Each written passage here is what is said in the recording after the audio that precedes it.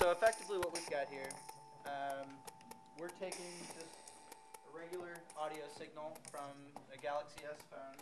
This is just some Autechre. Basically taking that signal, putting it through a TL494 motor controller, and turning it into a PWM waveform. Effectively what this allows us to do is switch a MOSFET bridge, which is pumping about 35 volts at 4 amps through a flyback transformer inside of this enclosure. What that does is modulates this transformer to produce enough voltage to break down the dielectric constant of air. Now, when you're changing the pulse width, you're actually allowing the current through this plasma that's being generated to change with the music that you're pumping through it. So that causes the heat of the plasma to actually fluctuate with the music that you're playing through it, causing the air around it to vibrate.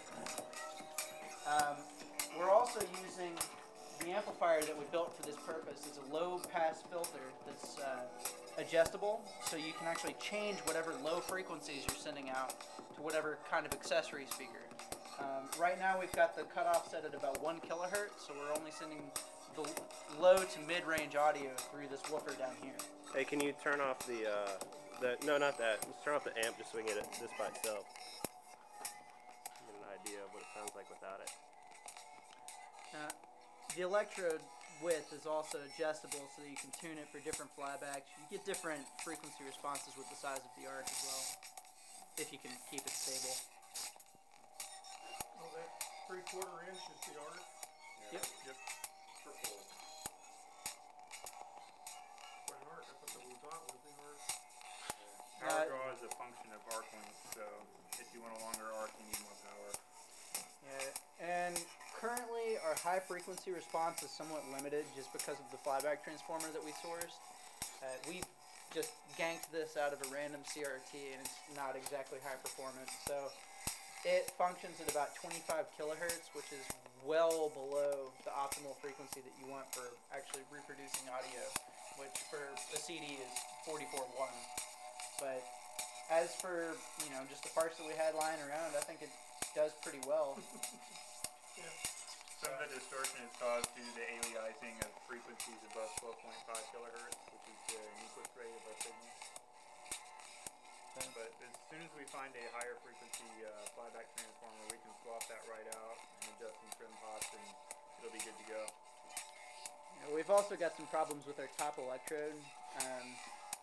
We believe it's steel, and steel doesn't really do too well with the temperatures we're seeing, which for plasma of this temperature is probably close to, I don't know, 2,000 or 3,000 Kelvin, just off of a random guess. So it's, as you can tell, it gets red hot right there at the tip. But if we could get a hold of some tungsten to use for an electrode, it'd probably do a bit better. And you can really smell the ozone too. Oh yeah. Oddly enough, it's only the top electrode that gets hot, or the negative electrode. If we flip them, the bottom one would be the one that gets hot.